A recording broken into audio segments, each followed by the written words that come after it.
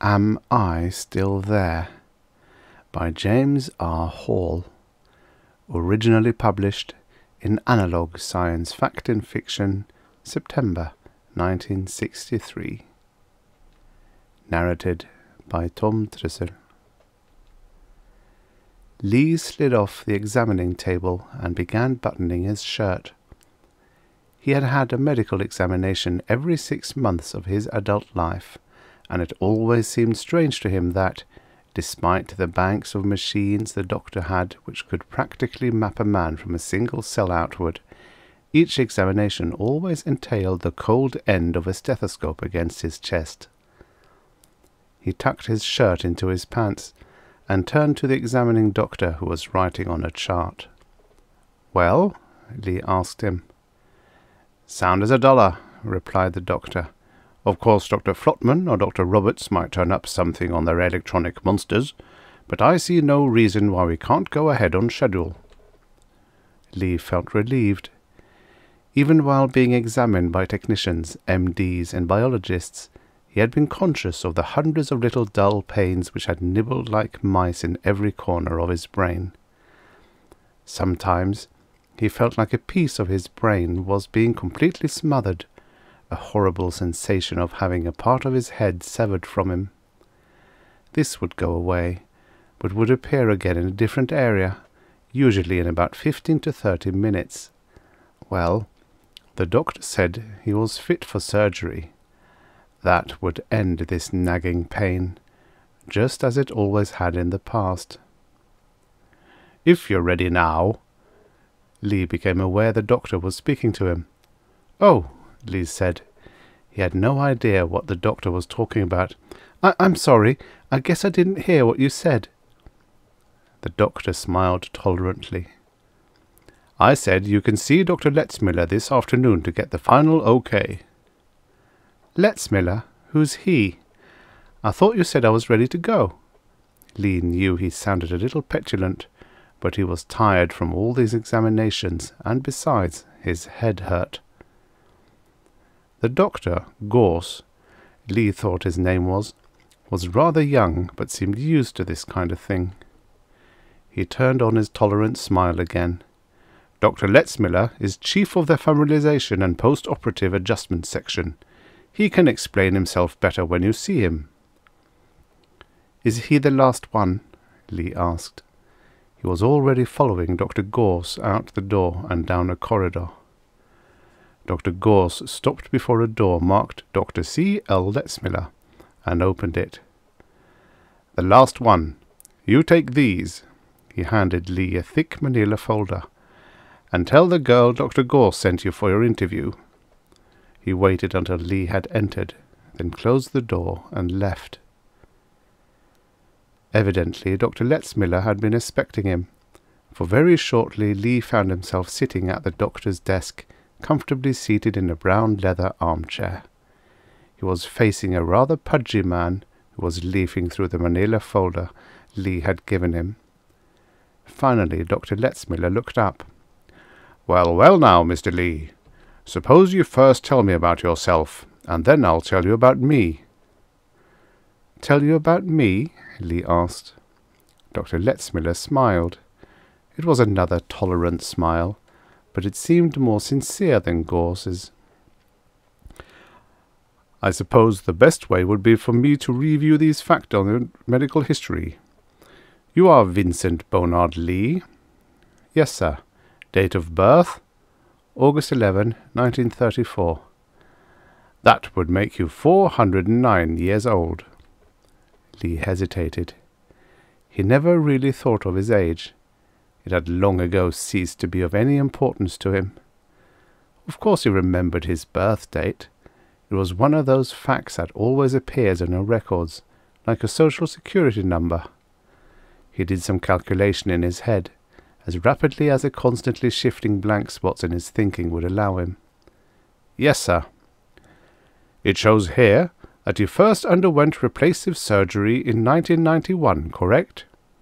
"Yes." "Remember what it was for?" "Yes, I had heart trouble. They fixed me up with one of those big jobs requiring my carrying batteries under my armpit." One of those early models. And this shows that at various times since then you have undergone replacive surgery some 87 times, including 3 replacements of a pulmonary nature. Again Lee hesitated. The number of times he had had a worn organ or tissue repaired or replaced was more than a little hazy. After the novelty of the first few times, when he found himself with a new stomach or liver or muscle, he had started to take these things as a matter of course. He gave a little nervous laugh. "If that paper says so, I suppose so, Doctor." "Yes, well, everything seems to be functioning properly now, doesn't it? With the exception of your head, of course." Yes, I feel fine otherwise." Lee was feeling uncomfortable. "Doctor, could you tell me what this is all about? I must have answered these questions 6 times before to those other people." "In just a moment. First, I need to know you a little better. Your medical history lists your occupation as cabinet maker." "That's right." Lee was becoming more and more uncomfortable. The extensive examinations had tired him, and repetition of the answers to all these questions was making him edgy. "Doctor, can't you at least tell me what type operation I'm going to have?" "What do you think it will be?" "I don't know. Some sort of repair on my head, I guess." "Mr. Lee, this isn't going to be a matter of repair. We have found it necessary to replace the entirety of what could roughly be called your brain, as well as part of the spinal cord." "My whole brain?" Lee sat, stunned, comprehension slowly filtering into him. He voiced the only coherent thought which materialized. "Why, that will mean there won't be anything left of me at all."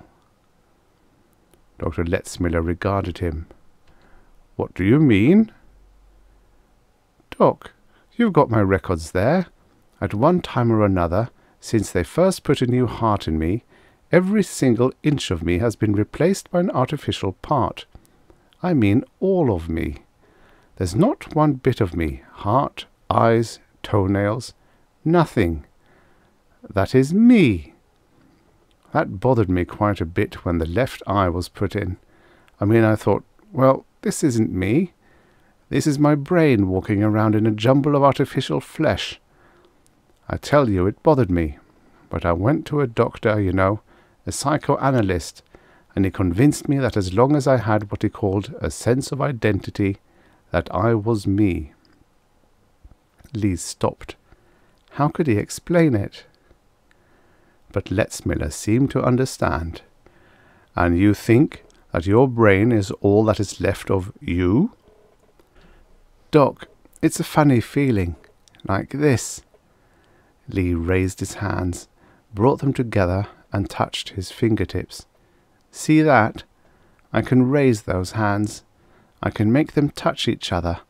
I can feel them touching each other. But it's just not quite right. It's just a little bit off-key, like one trumpet player out of 20 being about 1/16 of a note flat. Know what I mean?" "I think I do," said Letzmiller, nodding slowly. "Now just what does that have to do with your occupation?" "Doctor," Lee had to stop, for the patchwork quilt of blank spaces was dancing in his head. The helplessness went away, slowly, like smoke drifting from a fire. As his mind cleared, he realized that he didn't know why he was being interviewed by this doctor. "Anything wrong?" Dr. Letzmiller asked. Lee knew he wasn't being too coherent, jumping about with the conversation this way. But he asked the question anyway. "Doc, why am I seeing you?"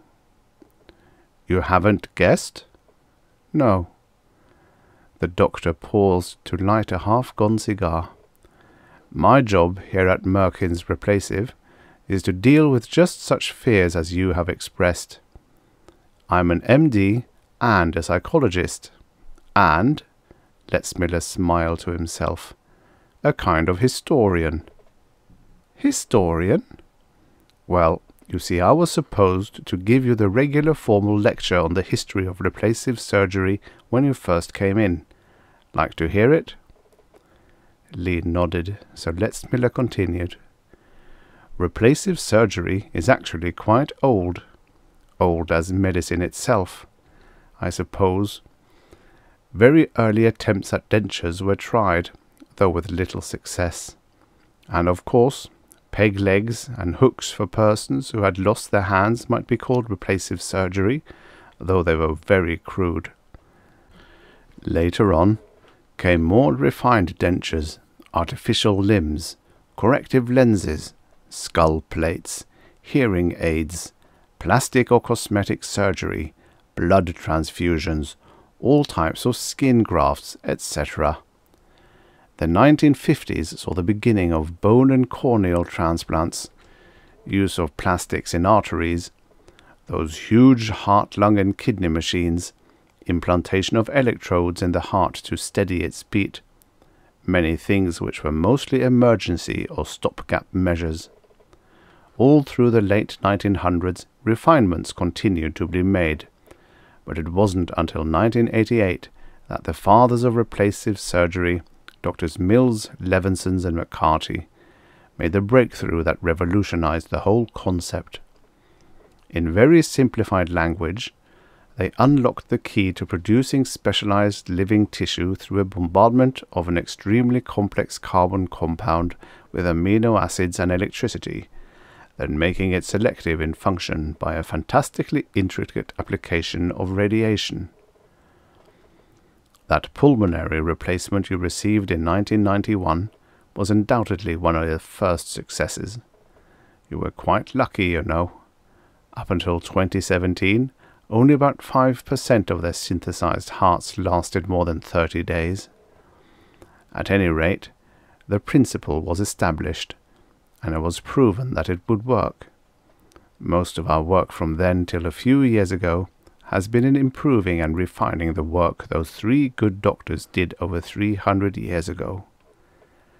Letzmiller's cigar had gone out, and he discarded it in favor of a cigarette. That would be the end of my history lecture, if it were not for the nature of your trouble. Lee looked at him closely. Why's that? Well, Mr. Lee, the big thing missing in that summation is the seemingly impossible task of synthesizing nerve tissue, especially that of the cerebral cortex.